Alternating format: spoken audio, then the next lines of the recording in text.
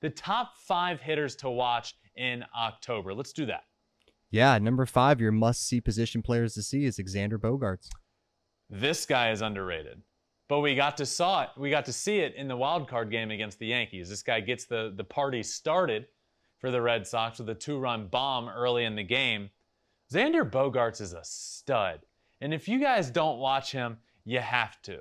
He doesn't get all the love there. You know, he never really gets the love he deserves. This guy rakes, and you gotta watch him. Coming in number 4, Freddie Freeman. This guy's just consistent. I love Freddie Freeman. He's got a swing that's different than anybody else's.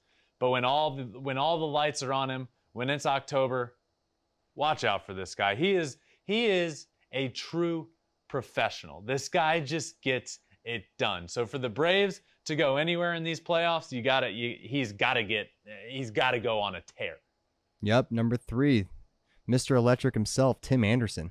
Mr. Electric himself. You look back at the Field of Dreams game with one of the most iconic shots in regular season baseball history when he's rounding third, coming home, the fireworks and the cornfields are shooting off. This guy's a big game player. Tim Anderson is a big game player. I'm excited to see him in October because this guy rises to the occasion. He's a freaking stud.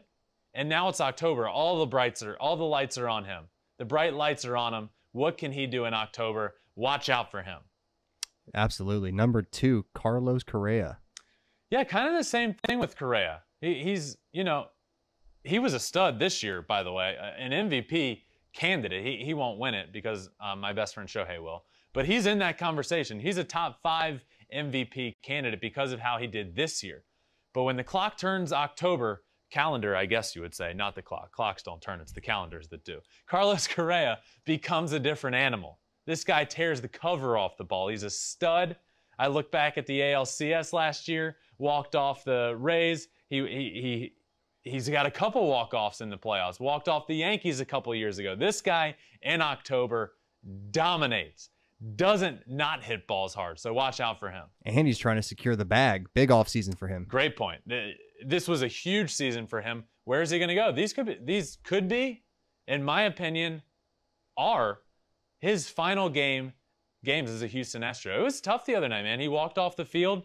The crowd, they gave him a standing ovation. They did one of those things, where they pull him off the field and the crowd goes nuts and I start crying because I'm a sap. I didn't really cry, but baseball makes me emotional. This guy's a stud. These could be his last games. He's trying to get that bag. Like you said, he wants to make that money, and this October will be big for him. Absolutely. Number 1, the man himself, Mookie Betts.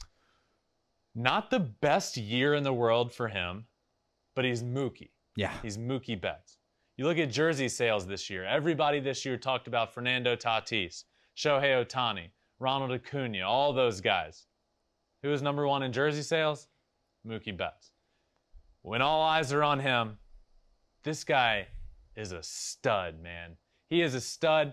He's better than he showed in the regular season. We all know that. Look back to the World Series last year against the Rays. This guy's robbing homers. He's hitting bombs. This guy in October is a must-watch. And for me, when it comes to must-watch hitters, Mookie Betts is that number 1 guy this year. Thanks for watching. If you love flipping bats, swinging 3-0, or just talking ball, join us. Call us at 213-537-9339 with your questions. We have a weekly guest, and we have a lot of fun, so hit that subscribe button.